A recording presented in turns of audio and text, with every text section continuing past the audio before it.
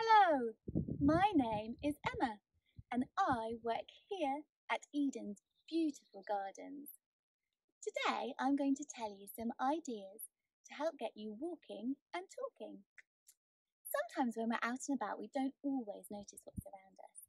So I'm going to give you some simple tools that you can carry to help you stop, look and talk about what you see. I wonder what part of our body we use for looking. It's our eyes. Can you cup your hands around your eyes and try looking up, looking down and looking all around? You have a go.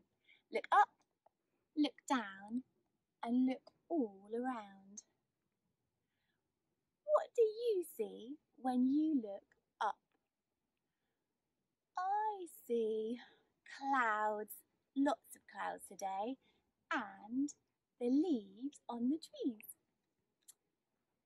What do you see when you look down?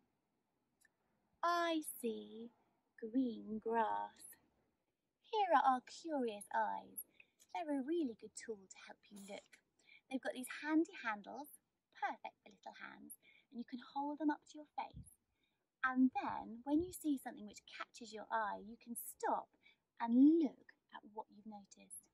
We've got two colours here. We've got the blue one, which has lots of buttons on it, and the orange one, which has lots of dials which you can turn. I wonder what all these buttons do. I think this one helps you to take a picture, and maybe this one tells you the name of the thing that you're looking at. And here, can you see it says zoom? So that helps you to zoom in at something that you want to see a bit more closely. Should we have a go?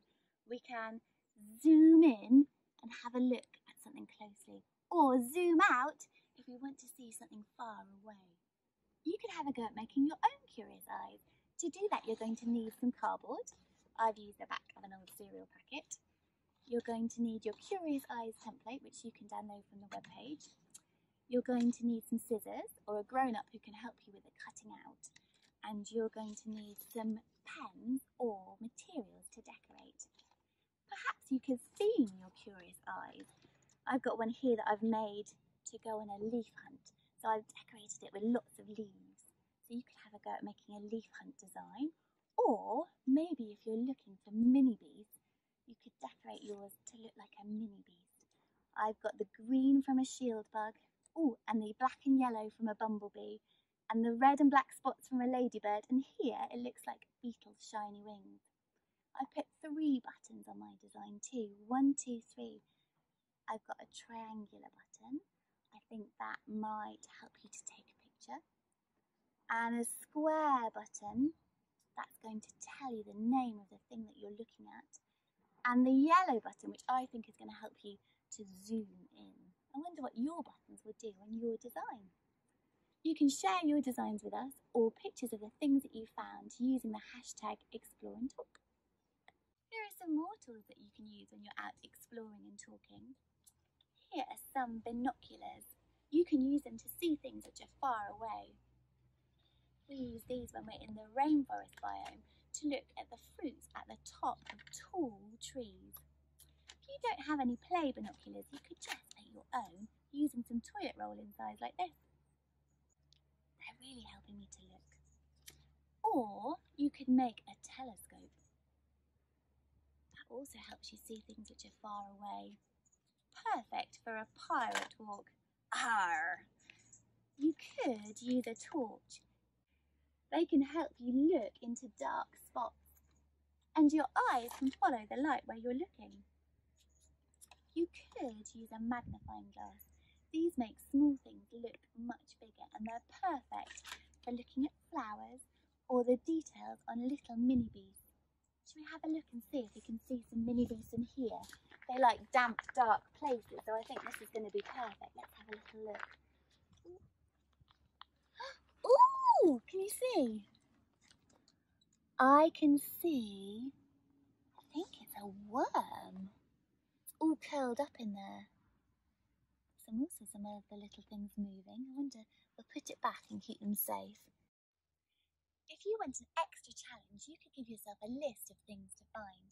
On the back of our orange Curious Eyes, we've got 5 things that you can find. We've got colourful, interesting, huge, tiny and special. The Eden Project Garden feels like the best place to find something colourful, interesting, huge, tiny and special. Should we go and see what we can find? Here in Wild Cornwall, all the gorse and heather is looking really colourful at the moment. Look at all that beautiful yellow and purple. Wow, this is really interesting. Look at this. It's a boot under the wall. Oh, how did that get there? Whose boot is it? Looks like quite a big boot. Hello? Very interesting. So the next thing on our list to find is something huge. We're not just looking for big, we're looking for huge. So if we look across, I can see the really huge biomes here at Eden. There's the rainforest biome. It's like a giant bubble. It's so huge. I'm looking at these grasses, and at the top of the grasses are some tiny, tiny seed heads. They're really beautiful. If I look closely, I can see these are almost red and purple, tiny seed heads. And we might find that there's lots of different types of grasses and different types of seed heads in such a small patch. So the last thing, the fifth thing on our curious eyes to find is something special. So something special will be different for you and me. But I think I found something which I think is rather special. Let's have a little look. Here we go. Wow. Can you see the spider's web in amongst the heather? The raindrops have caught on it and it looks really beautiful. You could even use your curious eyes for a game of I Spy. So I spy with my little eye something beginning with the letter L, which says L. L. Let's have a look at it. L. Ooh! Is it a leaf? It is. It's a leaf. Maybe when you find the thing that you're looking for, you could add a describing word, an adjective. So this is a wavy leaf. Or maybe here we've got a smooth leaf. It's shaped a bit like an egg as well, an oval leaf. This leaf has little teeth. I found a leaf with teeth. Thanks so much for joining us. We hope you've got lots of ideas to use when you're out exploring and talking. Please remember to share your curious eyes and your finds with us with using the hashtag #ExploreAndTalk. And we hope to see you next time when we're talking about colour. Bye!